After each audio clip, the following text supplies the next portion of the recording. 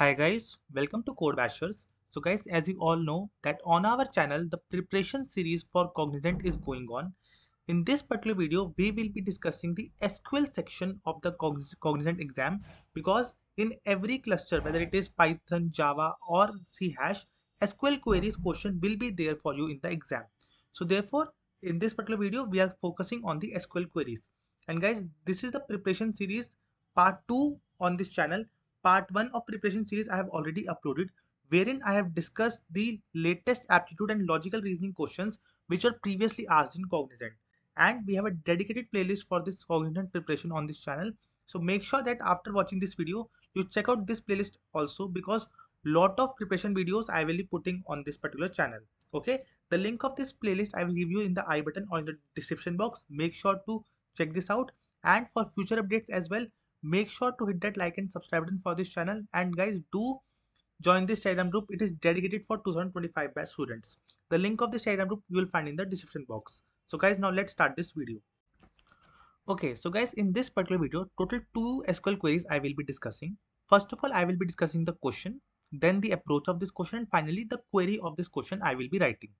So make sure to hit that like and subscribe button. So now let's first see the question. So this is the fourth table, that is a schema of SQL given to us. Write a query to display distinct hotel ID, hotel name and rating of hotels which have order in the month of July. Sort the result based on hotel ID in ascending order. Let's just read this particular line again because this is what we need to write the query for. Write a query to display distinct hotel ID, hotel name and rating of the hotels which have orders in the month of July. Let's just see the schema here. So you can see in schema we have customer table, we have delivery partner table, we have hotel details table and orders table.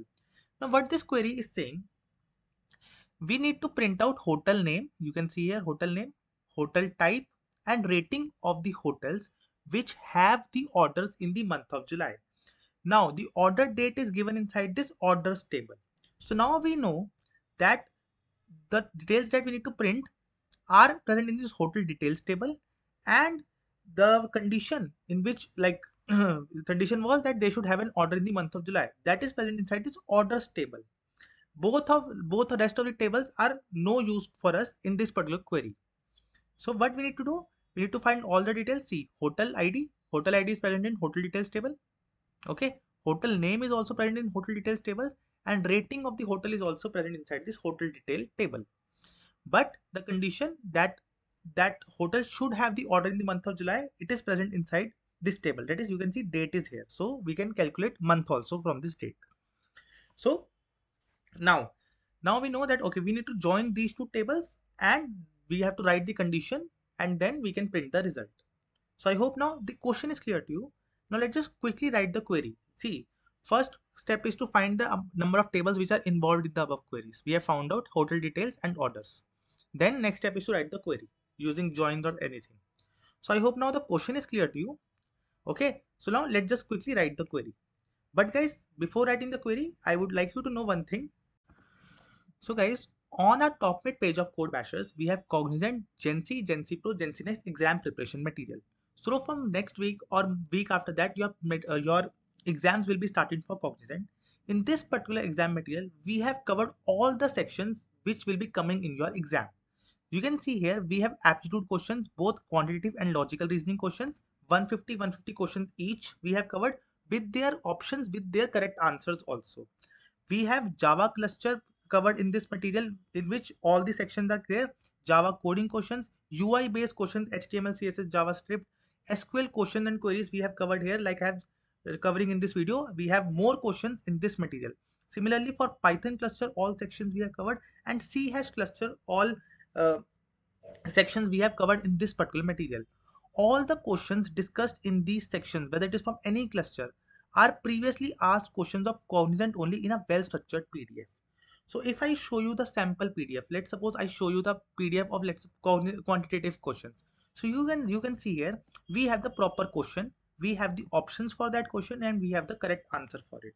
And these questions are previously asked Cognizant question only. So for every section mentioned here, we have a dedicated PDF for it inside this material. if I will show you the sample of SQL queries, so you will see we have a proper question here. Okay, we have the proper schema of the database here, and then we have the query as well. Okay, so like this, every section we have covered in detail in this particular exam preparation material, and all the questions here are belonging to previously asked Cognizant sections only. Okay, so this particular material, if you think can benefit you in preparing for your exam, because it can, because these are all the previously asked questions only. Okay, so it is at a very nominal price of rupees 99. If you are interested, you can check out, the links are in the description box. So guys, now let's continue with our video in which we will be discussing the query here. Okay. Okay, so guys, I will be writing the query now. I will be writing step by step and then modifying the query so that things become more clear to you. First of all, we need to only find these three items: hotel ID, hotel name, rating. But to be simple, let's suppose we need to find all the details from the hotel detail table. I have told you that hotel detail table and orders table we will be joining. So let's just suppose I need all the details currently. So let me just write select star from, and we know that hotel detail and orders table we will be joining. So let's just join it. So let's start from hotel details comma orders. Okay, you can use inner join, outer join also, but like this is the simple way of joining two tables, comma separated. Okay, where then there will be condition that on which column you want to join it. Okay, so on which column you want to join it, where hotel details dot hotel underscore id is equivalent to orders table dot hotel id. See, this is the foreign key. In hotel details also, hotel id is the primary key and order is the hotel id is the foreign key. So based on this column we are joining it. So hotel underscore id. So till now we have just joined these tables, we have not done anything else. Now there is a condition given that we need to print out the details of only those hotels which have the order in the which have order in July. July is the seventh one. Okay, and see, this was the one condition we have joined based on foreign key, and month in order table. See, month in orders dot order date. This is the column name, order date. So we need to find the month of the order is 7, because 7 is the July, and we need to find all the orders in the July only. See, select star from hotel details, comma order, where hotel details, hotel ID equivalent to hotel ID of order table. This is the join based on the foreign key and primary key, and month is in the July. Okay, is in July. Now, this was the entire query we have written. Now we will need to refine it. See, write a query to display distinct hotel ID, hotel name, and ratings. Still now we have printing star, but no, we need to only 3 columns. What we'll be doing? We'll be using distinct keyword here, and we'll be writing all the 3 columns name which we require: hotel underscore id, comma hotel underscore name, comma rating. Okay, these are the 3 columns we need to print. Okay, these are the 3 columns we need to print. This is a distinct keyword we have used here. Then we are joining the two tables. Okay, based on the foreign key, and we need to find only those tables who have the order in the month of July. But there is one more thing: sort the result based on hotel ID. So in the end, what we'll be doing, order by, to sort the SQL query we use order by clause. So order by a hotel ID, order by hotel underscore ID. So this is the entire query here. This is the entire query here.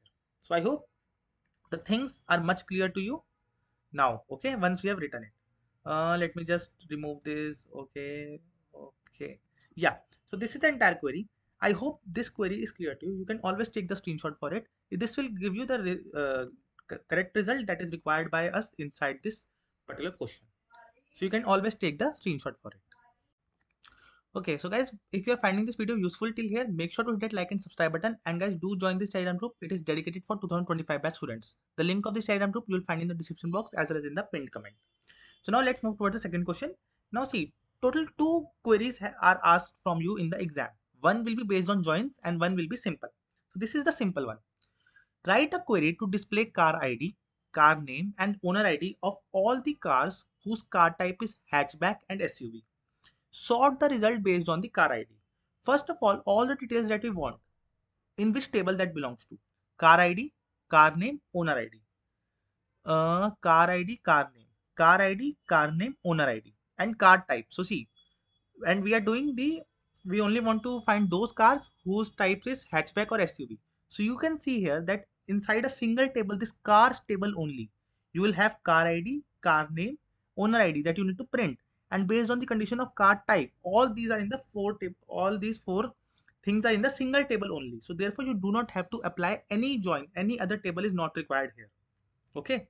So I hope now you know that how you will know that whether you have to apply the join or not. In the first query, there was certain details which were in one table and other details were in the separate table. But in this, all the four things, whether it is the display display columns uh, or the if conditions, these are all belong to a single table only. So the query here will be really simple. So yeah, let me just first increase the font size here. Just a second. Yeah. Okay, so let me just write it, then I will increase the font size. So select what we need to select. What are the column names? Car ID, car underscore ID. Then there is car underscore name. Then there is owner underscore ID.